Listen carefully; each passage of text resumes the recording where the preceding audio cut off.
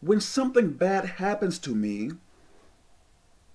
many of the time I think, is this a curse? Is this a test? What is God trying to teach me through allowing this or these bad things? Yes, what is God trying to teach me through allowing these bad things to happen to me? You can't believe that whatever is happening to you is a coincidence. You can't continue believing that. Everything that happens for a reason. Even if it seems very tiny, it is happening for a reason. There is a spiritual reason for everything.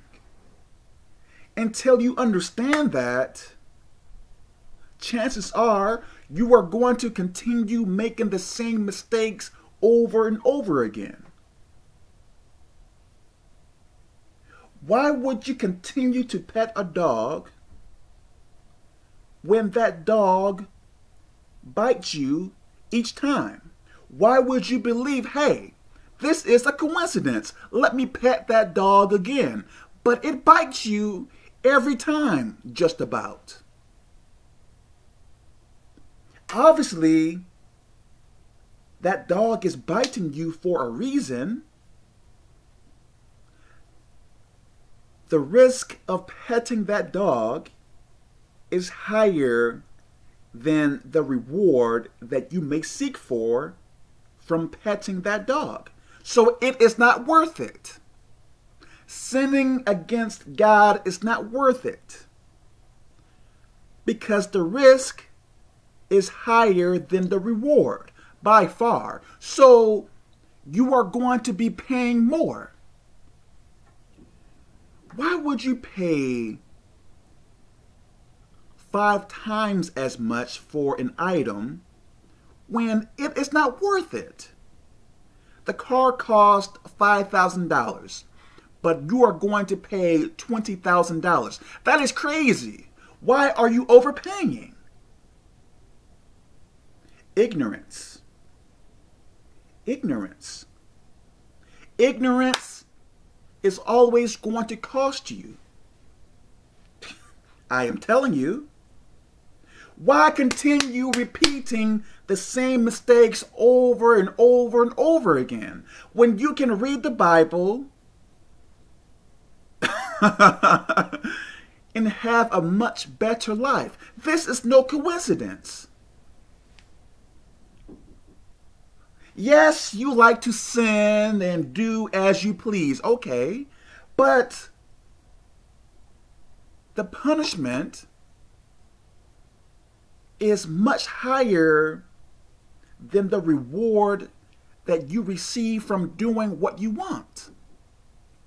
So you are overpaying so much for something that is not worth much at all. Sin is not worth it. Please listen to me. The reason why you may believe that serving God is boring or whatever else, because you don't know. You are looking through the eyes of ignorance. Your perception is off. Your understanding of spiritual things is really non-existent, as it seems. I am not saying that I am this smart guy or anything like that, but what I am saying, you are trying to understand things of God through sin, which is not going to work. Let's go to Proverbs chapter 12, verse 2. To the left is the King James Version. To the right is the Expanded Bible. A good man obtaineth favor of the Lord, but a man of wicked devices will he condemn. So what is that saying there? Let's look up favor. Let's go to number 2. An act of kindness beyond what is due or usual. So God is going to give you that when you obey him. Let's go below.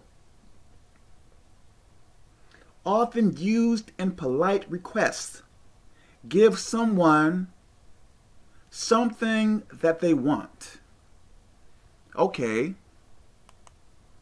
So a good man or woman obtaineth favor of the Lord. So when you are following God's rules and regulations, you are going to have God's favor upon your life. So when you look at your life and say, why is this happening? Why is that happening? What is going on? Why are so many bad things happening to me? First, you have to ask yourself, am I in sin? If you are in sin, okay, a good man obtaineth favor of the Lord. So if you want God's favor, what is it saying? Follow his rules and regulations.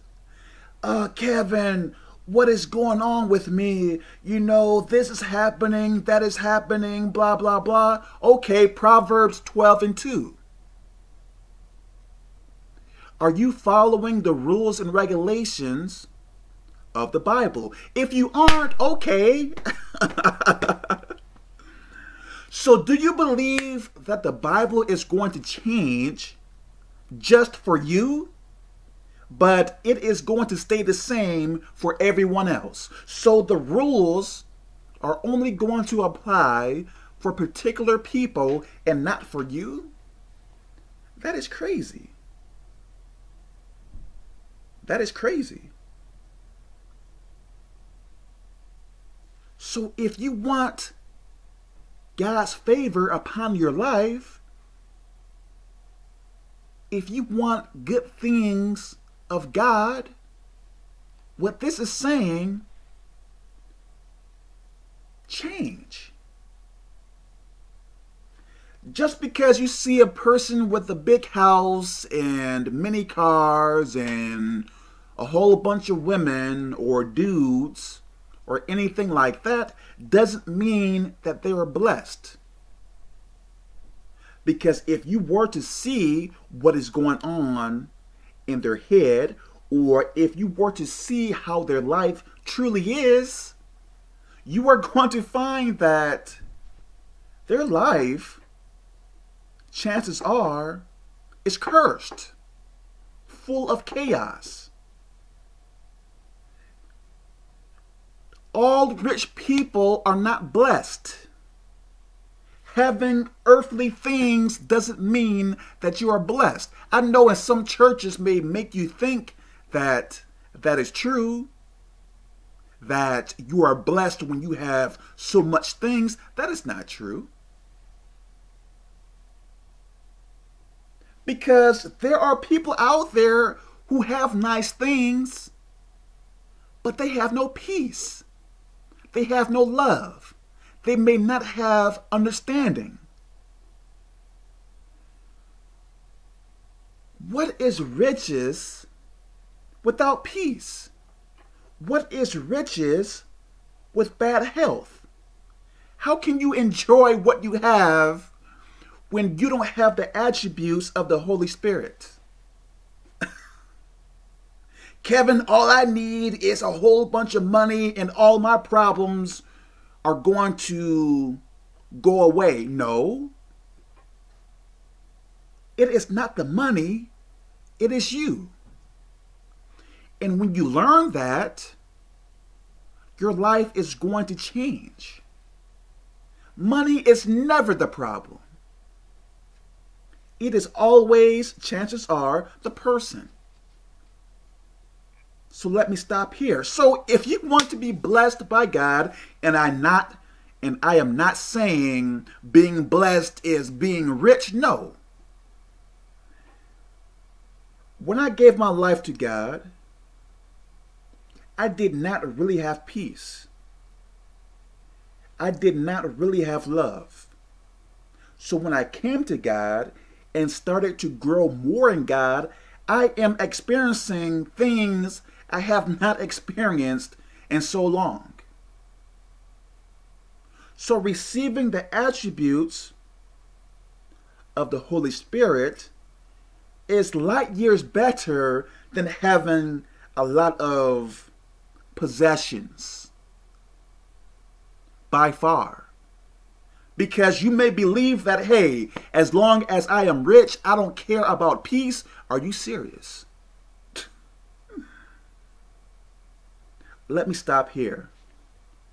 God bless you.